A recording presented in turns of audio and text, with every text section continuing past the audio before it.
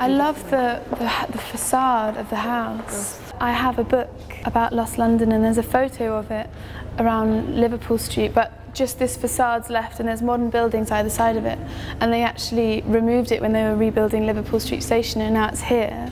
You have to kind of imagine it like in London, imagine the people looking out the windows, and it was eventually like split up, I think, but it would have been much wider. The human aspect of objects is always the most interesting, and the mistakes and the cracks. When you're recording a song, you never want to make it inhuman. You always want to keep like the faults and keep the mistakes. You know, you really want to have the kind of the hiss and the fuzz, and because you can feel like something being made and you can feel the kind of humanity behind it. I think a lot of like my performance comes from just not generally wanting to grow up. I remember having a conversation with my mother when I was like, you know, I used to be able to like completely imagine I was in like a different world. A lot of what I do is now going back to that kind of time when everything that you kind of imagined you could make real. I'm always more attracted to the sort of more derelict side of things than the new, but what's interesting here is it's all kind of quite beautifully come together in the sort of the new and the old.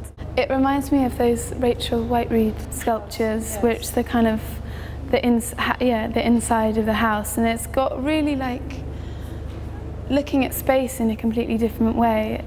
I always kind of want to put myself in the position of being actually there, you know, imagining living there, imagining that I was a kind of character in that house's story, and what would I play? Would I be the kind of lady, or would I be the kind of servant girl?